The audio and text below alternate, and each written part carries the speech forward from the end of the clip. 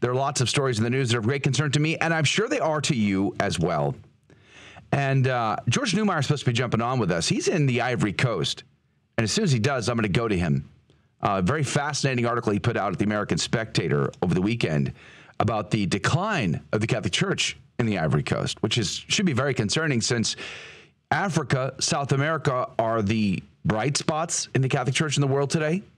So if they're not so shiny anymore, what does that mean for the rest of the church? George Neumayr should join us at any moment.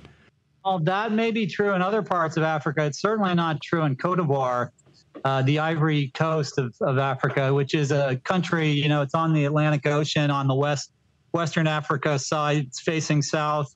It's to the south of Burkina Faso. It's to the east of Liberia. Ghana is to the east of Cote d'Ivoire. So it's a country of, I think, maybe 23 million people. Abidjan is the administrative and business sort of capital of the country, and about 5 million people or so live. It's a sprawling city, and of course it was under the control of the French from like 1895 to 1960, and during that period Catholicism flourished. In fact, Catholicism, I think, during that period was the dominant religion in Cote d'Ivoire. That's no longer the case. The dominant religion in Cote d'Ivoire today is Islam. Islam represents at least 40% of the population, and that of that 40%, a good percentage of those people practice Islam very devoutly, whereas the Catholics, which represent now only 17% of the population, only a very small number of those folks practice Catholicism seriously. And I've seen here, in my time here, I have seen that really the Catholicism that was spread by the French has really withered during the post-Vatican II period.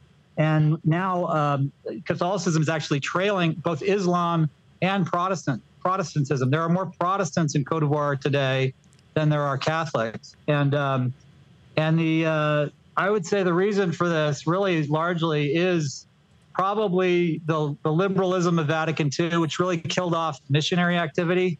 The French, were very committed to missionary activity when they ran Cote d'Ivoire, and they were spreading the faith through missionaries. But after Vatican II, which, Vatican II basically said that Catholicism was optional, not essential. And if Catholicism is optional, then you really don't need missionary activity.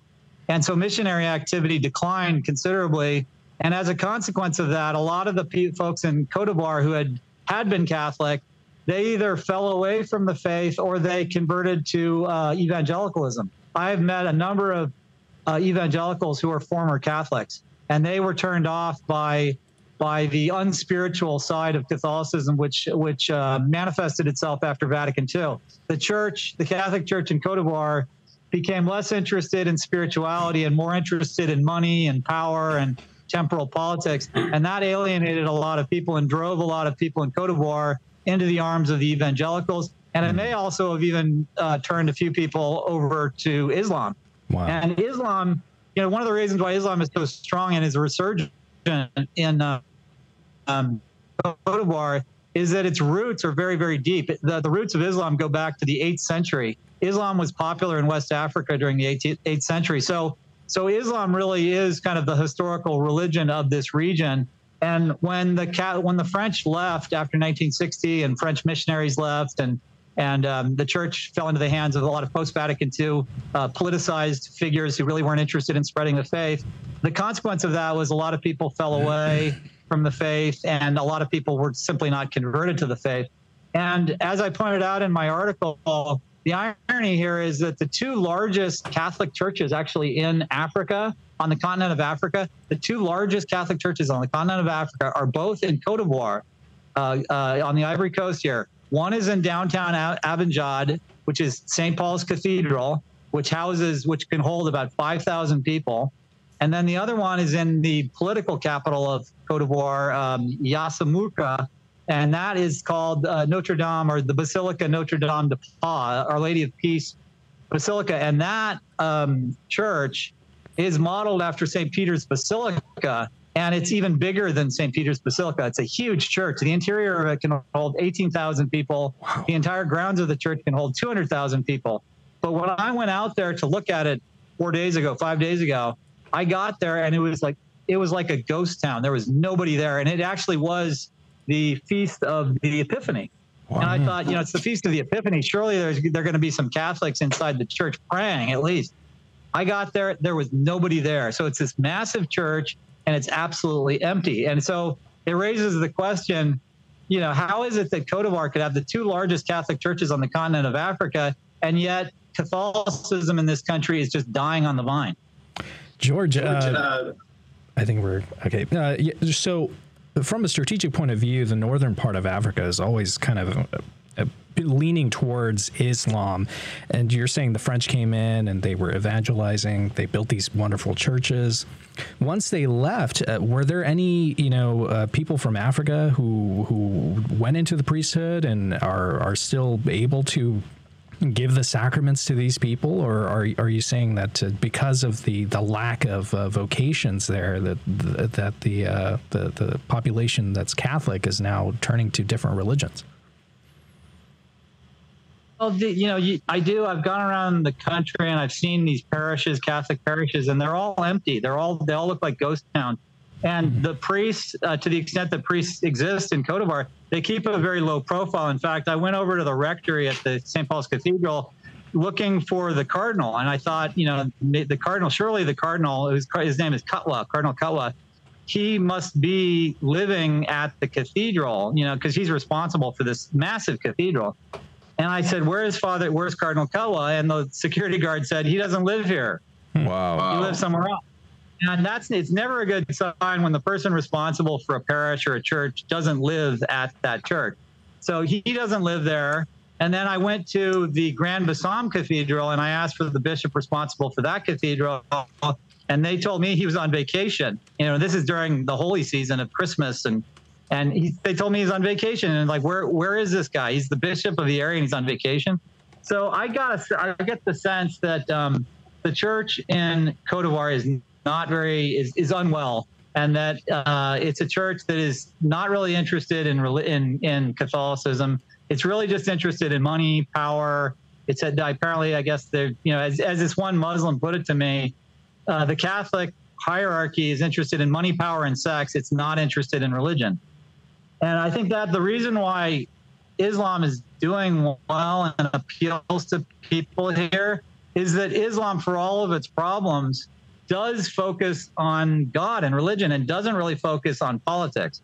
The church, on the other hand, under Pope Francis, is completely focused on politics and is really not interested in spirituality and transcendent religious things. And as a consequence of that, the religiously inclined people in this country are not attracted to Catholicism. They are instead attracted to evangelicalism and other Protestant groups, which are very fervent. I went to an evangelical session or a service on Sunday, and these people, and the service lasted for hours and hours and hours. And the people there truly believe in Jesus Christ. They truly believe that Jesus Christ is God from God, light from light, true God from true God. And you can tell that in the enthusiasm of their singing and the enthusiasm of their praying and the enthusiasm of the reading of the Bible.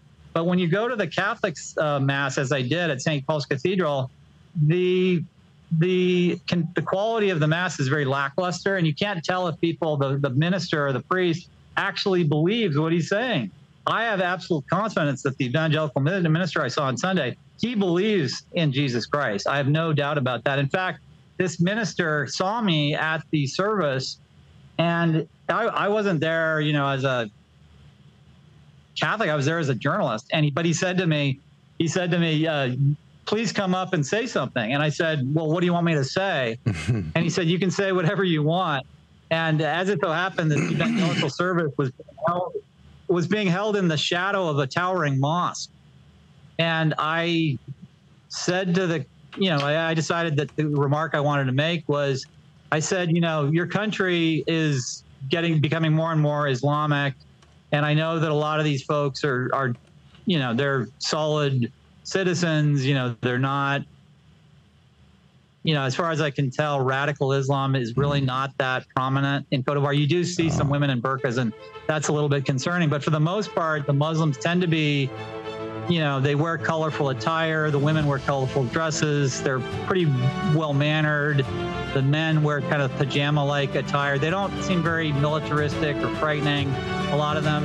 We are out of time, George. Thank you for being on with us today, George. We are out of time, but we appreciate you checking in from Africa. We're going to be praying for a reversal of that horrible outlook. Go to spectator.org for more. This is Dale Ahlquist with a Chester.